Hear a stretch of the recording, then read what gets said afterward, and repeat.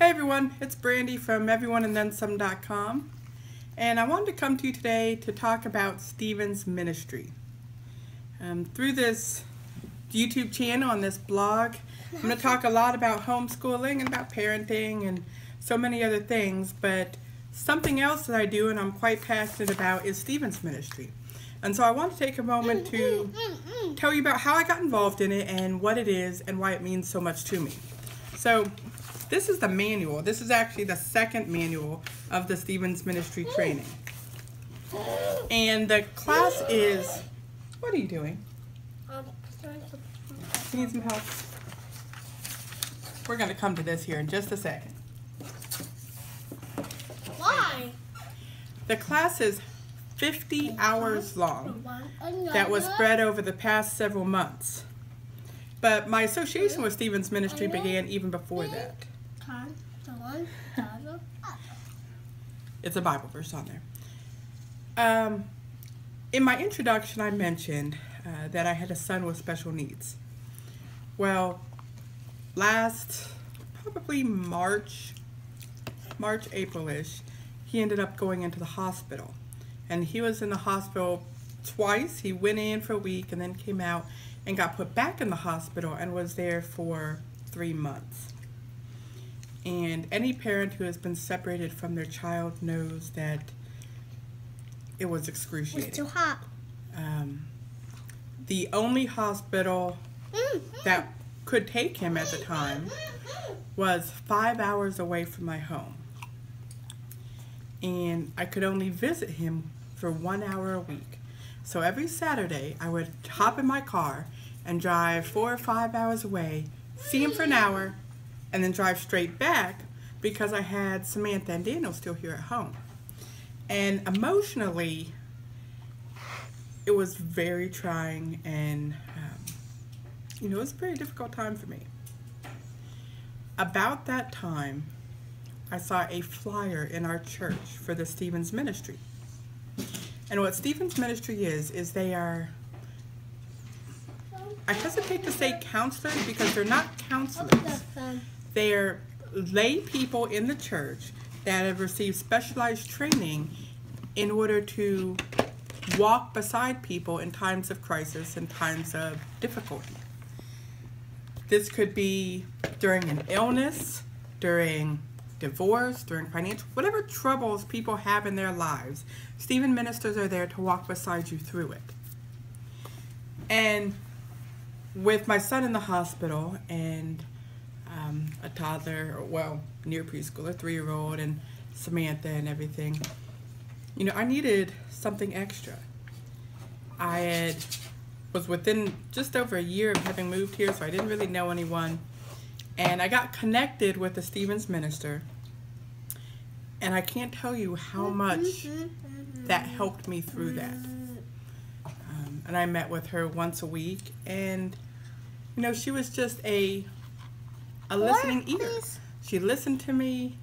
I'm not going to say she cried with me. I'm not much of a crier, but she let me pour out my pain to an understanding person, and then we prayed together. And we talked about God, and we talked about Joshua, and we talked about everything. And it made such a big impact in my life that as I thought about all of the other things that I had been through over my life, God put on my heart that this was something that I wanted to do for others. And so when the call came that there was a class for Stephen ministry starting, I signed up, and I've been going to that class now for several months. And last Thursday was our very last class. And now, now I'm standing on the threshold of beginning supervision groups, beginning additional training they may have, and possibly getting my own care receiver.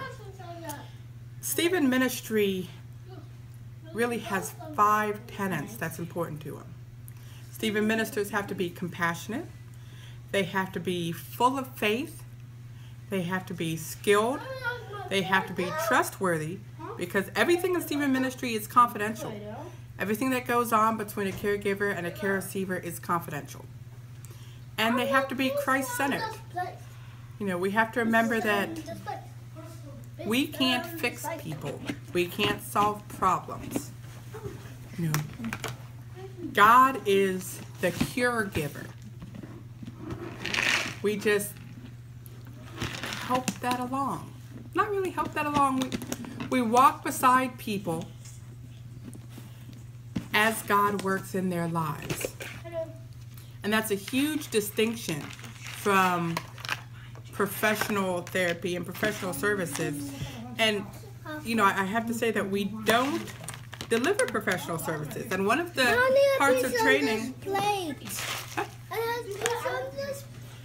One of the pieces of training that we get is how to recognize the people that we can walk beside and the people that may need more professional help.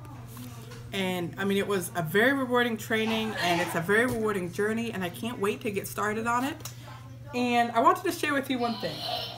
My last class, last Thursday, okay, I'll get you some in just a second, okay? All right, I love you. I love you too.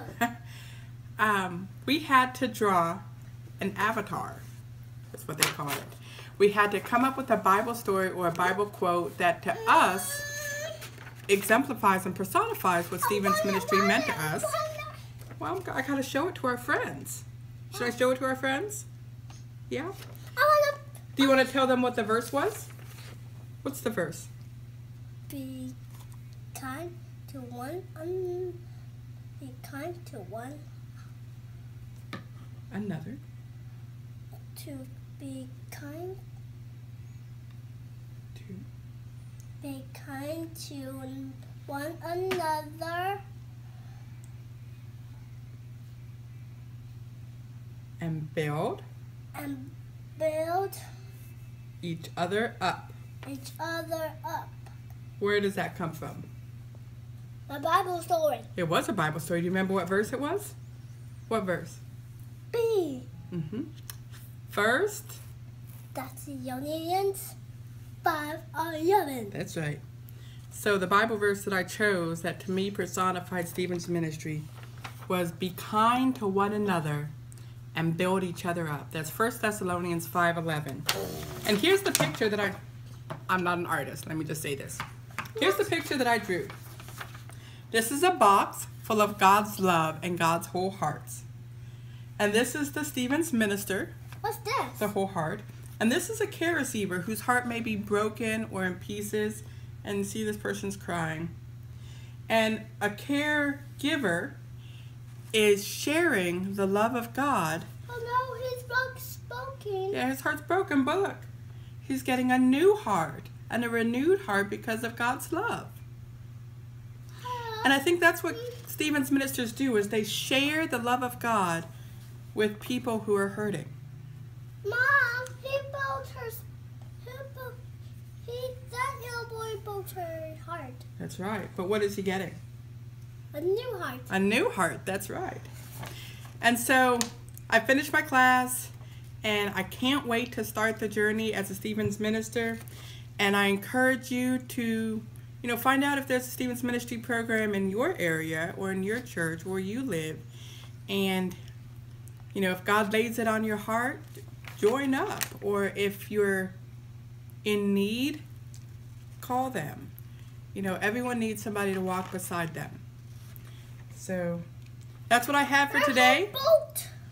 You want to say bye to our friends? Bye, friends. We got to look at them. They don't say bye to the back of your head. Say bye, friends. Bye, friends. And we'll see you later.